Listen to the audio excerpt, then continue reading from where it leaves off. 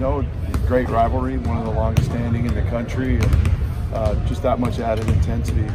But really, it's about us, you know, finding a way to protect home court above and beyond all that, and continue to build momentum down the stretch here. So it's going to be a heck of a game. Should be a great atmosphere in here. They've really gotten on a nice little run here, got some things figured out, so it's going to be a challenge.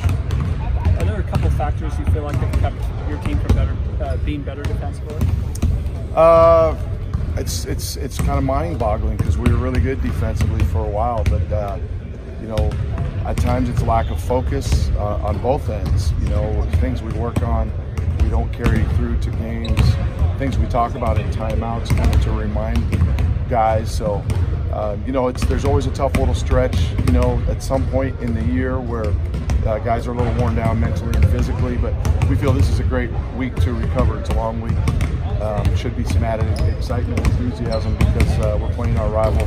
So hopefully there's some things there that we're going to work on every day, and hopefully that we can carry it through come game time. With a week between games, how much does that change your preparation?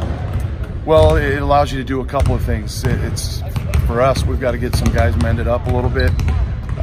You know, Zach got a little banged up against Cal. Trace is still hobbled. We'll see how he does today. So it gives you time to rest, recuperate, but then get some things dialed in that maybe you've had some issues with, like what we've talked about defensively. And then the prep, you know, good prep for the one game.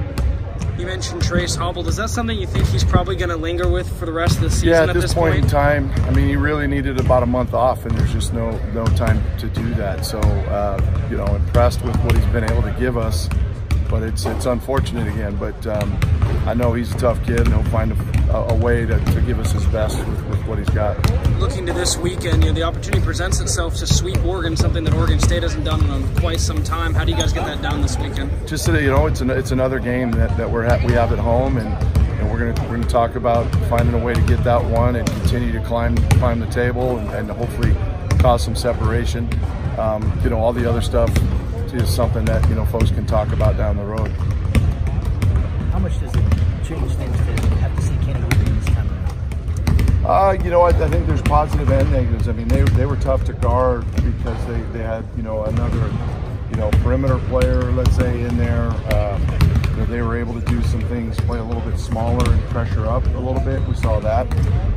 You know, and I know they still do that with him in the lineup, but you know, there's some tough things for sure with him in there, but there were some things that made them a little more versatile when he wasn't. So, you know, I know he brings a big piece to them defensively, you know, and at the rim on the other end. So it's certainly going to be tougher with him out there.